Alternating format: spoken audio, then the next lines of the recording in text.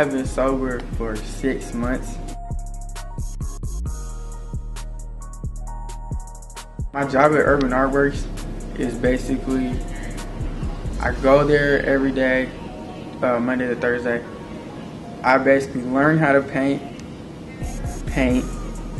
and clean up around the area. You know, interact with like other employees there, like employees that are just like me, just like kids that are in drug court or kids that are on probation. I got arrested at my last high school, Garfield High School, for selling Xanax.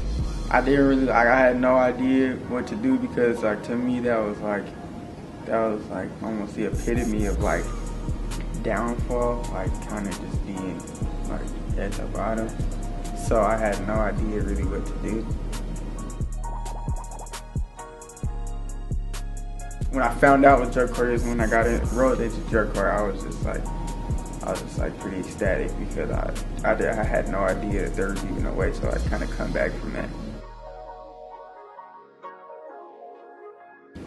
I just made the decision I was gonna get grounded in my sobriety, and I was gonna make sure when I came back that I had no desire and I had willpower to just not make a bad decision.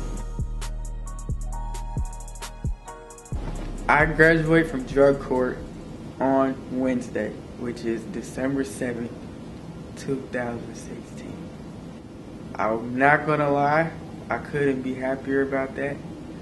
But the reason is because I have a lot behind me right now, and I feel like, I know I definitely still have a handicap to a certain extent with being in drug court.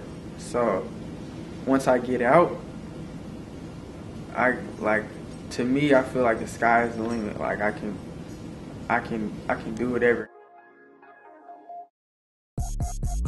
Being in drug court and having that job at Urban Artworks did for me is it just kept me busy and just helped me focus on stuff that is gonna matter to me later on.